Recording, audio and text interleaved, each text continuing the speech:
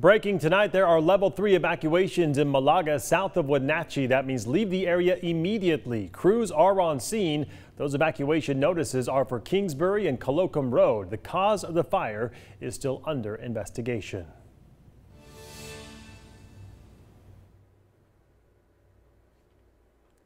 Also breaking right now, several brush fires are burning along Highway 27 in the Micah area. Roads are closed from the Palouse Highway to Vicaria Road. Dishman-Micah Road is also closed from Highway 27 to Madison Road. We do have a crew headed to the scene. Have you got much sleep at all in the last day? Got about 4 hours sleep. Also, a very stressful 24 hours for people on the Colville Reservation as the greenhouse fire continues to burn. Good evening, everyone. Thank you so much for joining us here tonight. I'm Whitney Ward. Welcome, everyone. I'm Mark Hanrahan. Right now, level 2 evacuation orders are in place for people in Nespelem. That means be ready to leave at a moment's notice. Our Tim Pham was at the fire this evening with the latest. Earlier this afternoon, the fire evacuation level was downgraded to a level 2 as it continues to move away from town. As you can see at this hour, how intense the fire was and how close it got to the highway. The whole face of the hillside is charred and thick smoke continues to fill the air. The planes, then the rattles, the sounds heard from Arnold St. Pierre's front yard. A container of peanuts and a couple of lawn chairs. We were just sitting here this morning and watching the helicopters go by. Arnold and his son anxiously waiting while firefighters battle the greenhouse fire. Kind of stressful for my son. He's out here and we're trying to water the lawn and all that stuff. This morning, authorities arrived telling the family to leave. Arnold sent his grandkids to Omak, but he says he's not going anywhere. He says level 3 and you guys got to leave, and I said no, we're just going to stay here and protect us. So far, no homes have been destroyed, but the local recycling facility burned down. This whole area was just all inflamed and smoke yesterday. While the fire is moving away from town, it's inching closer to the timberlands, a huge economic driver in the area. People may remember the fire in 2015 that burned nearly 253,000 acres nearby. It burned a lot of our timber area, and so we are very concerned about our timber. That's a main concern for us. The challenge for firefighters now are the old mines in the hills and large holes they have to dodge. When you're fighting fire at night and you don't know there's holes in certain areas, that could become a big danger. It's tough for Arnold to watch the chaos in a place he calls home. There's familiar sounds and new ones. It was kind of crazy. Airplanes coming over, helicopters. They had something like 11 of them. Tonight, fire crews are putting these door hangers on people's home, describing each level of evacuation, as well as on the back what to pack in case of an emergency. Reporting in Nespelem tonight, I'm Tim Pham, KREM 2 News. And we have become all too familiar with wildfires in recent years, but remembering what the different evacuation levels mean can be tricky, so here's a quick refresher. The lowest level is level 1, which means be aware there is a fire nearby. The next is level 2, which was issued for that greenhouse fire. That one means be ready to leave at a moment's notice. And the most severe is level 3. That means leave immediately. It's important to note these evacuation levels as we continue to see hotter, drier conditions across central and eastern Washington. And whenever we are tracking wildfires, also closely watching the weather. Let's get straight to Chief Meteorologist Tom Sherry. He's outdoor in our Outdoor Weather Center tonight. And Tom, the weather this weekend not exactly good for fires. Well, yeah, Saturday will be okay, but Sunday gets hot, and by Monday and Tuesday of next week, temperatures close to 100 degrees. That's going to be tremendously hard for firefighters. So the red flag warning is in effect until 8 o'clock tonight. Look for this to be reposted, though, I would suspect, on Sunday and certainly on Monday and Tuesday. But we're looking for temperatures tomorrow will be in the low 80s, and we shouldn't see as much wind. Right now, we're in the low 80s up near Nespelem, and you can see the winds are in the single digits. So this is why they have to stomp on this fire right now before we get into those windy, hot conditions from Sunday through most of next week, especially Sunday, Monday, and Tuesday. Pretty darn comfortable out here, as you can see. 78 degrees is what we're enjoying under mostly sunny skies. We've got a few clouds, but again, not much at all. Look for an overnight low of 52, 83 the expected high again for you on Saturday. And then for Sunday, as I mentioned before, we'll see a daytime high of 90. I'll have a look at your 10-day forecast coming up in a few minutes. Talk to you then, Tom. Thank you very much. More breaking news tonight. A man was shot and killed in North Spokane this afternoon. That's according to the Spokane Police Department. The shooting happened at around 4 p.m. near the intersection of East Nebraska and North Morton Street.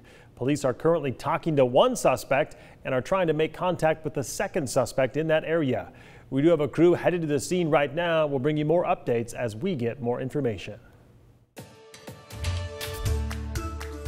You guys had a true angel, and she was looking out for me.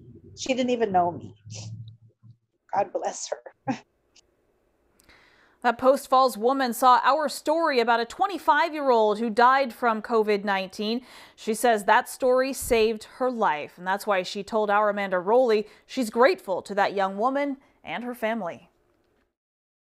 Lisa Rivera tested positive for COVID-19 Thursday last week. Doctors sent her home and told her to isolate because at the time she had only mild symptoms. I thought I was winning this battle.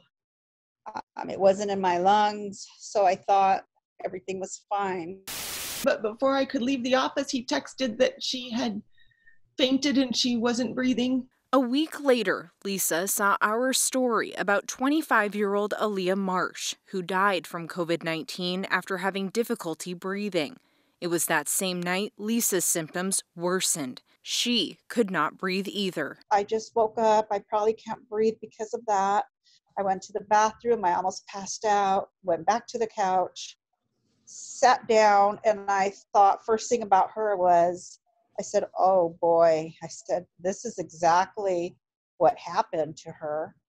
I thought, and this is probably a message that I need to not mess around and get to that hospital. She drove herself to Kootenai Health Hospital, but when she got there, Lisa could hardly make it inside. I just couldn't breathe, and I was trying with every ounce of energy just to make it from that parking lot into the emergency room, but I felt like I was going to pass out on the way. What did they tell you about kind of where you were at health-wise when you got in to see the doctor?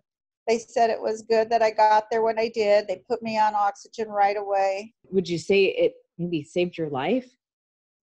I would say she definitely saved my life.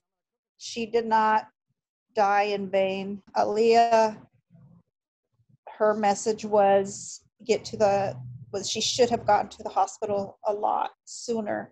That's something that she taught me. That's her legacy. If it wasn't for her, I really don't think I'd be here. I wouldn't have gone to the hospital.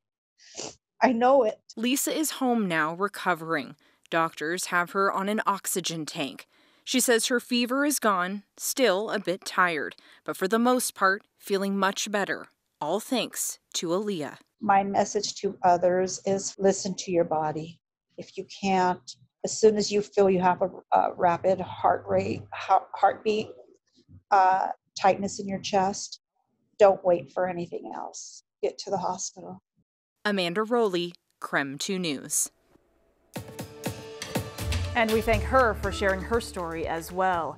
Governor Jay Inslee's Safe Start plan will go into effect next Thursday, that is July 30th, and that means that gyms will not be able to operate if more than 5 customers or members are there at any given time. Our Morgan Trow actually found one workout studio that is now having to adapt in order to survive. Here we go. Gyms used to be full of people sweating, but now the owner of Jazzercise is sweating over finances. We're surviving, but how long is still to be determined. South Hill Jazzercise owner Erica DeMatteis just reopened her workout studio to the public when a new social distancing order was implemented. But with new restrictions from the government, she says business is stagnant. Gyms are only allowed to have 5 people inside at a time. We've also had to reduce our class sizes. All of my instructors are teaching about 2 classes a week versus some of them were teaching 5, 6, 7, 8. but having reduced costs, I can't afford to pay them. She says one of the reasons people have been canceling is because they cannot afford to pay full price. And after losing 20% of her clients, she has found a temporary solution. Before the pandemic, the studio looked like this. And this is what the studio looks like now. Just a tripod for some live stream classes. I love doing jazzercise virtually because I can do it from home. Customer Dr. Carrie Traugott misses the in-studio aspect, but sees the positive advancements Erica is making for her customers. A lot of our customers, even if they haven't been able to live stream, they've been saying, keep taking our fees because when everything changes, we want you here when we get back. Morgan Trow, KREM 2 News. And the governor's new mandate also is going to affect restaurants and bars here in Washington. Indoor dining is now limited only to the people in your immediate household. That means you can only sit with people in your family circle. Alcohol sales must also now end at 10 p.m. Bar service is only allowed in outdoor seating. For counties in Phase 3, table sizes are now reduced to 5 people, and total occupancy for the restaurant is down to 50%. Mark? Spokane saw the second highest single-day spike of coronavirus cases today. The Spokane Regional Health District is reporting 120 new coronavirus cases. That brings the total number of cases to 3,190. No new deaths have been reported. Currently, 36 people are hospitalized. And we have mentioned it is easy to speak about the growing numbers of coronavirus cases, but reporting on the personal impact of the virus, well, that's a different story. Our Regina On live in the newsroom tonight with a story of a Spokane family who's working hard to take care of their loved ones who were diagnosed with this deadly virus. Regina? Well, Mark, a Spokane couple in their 80s were diagnosed with coronavirus, and tonight their daughter Stacy tells us their family is struggling and is asking people to please be responsible and be cautious when heading out during the coronavirus pandemic. Now, Chuck is 88 and Shirley there is 87 years old. They've been married for 63 years, and Chuck was diagnosed with COVID after taking a fall and couldn't get back up on July 19th. So he went to the hospital and was found out about coronavirus there, and Shirley contracted the virus a few days after. Stacy says she isn't sure how they exactly got COVID-19, but says her dad's friend took him to get coffee and groceries 10 days before the diagnosis. Because about 9 days later is when my dad got the first symptoms that we didn't recognize as symptoms, because who's heard of a lack of appetite as a symptom for COVID? I didn't realize that was a symptom. Now, Chuck and Shirley do have underlying health issues. We're told they are pretty weak at this point, and right now their children and grandchildren are taking care of the two. And Stacy says she is optimistic, though, her parents will get better, but is hoping and urging people to do what they can to stay indoors, wear a mask if you're out, and social distance. And we definitely do want to wish Chuck and Shirley a very speedy recovery tonight. Live here in the newsroom, Regina On, KREM 2 News.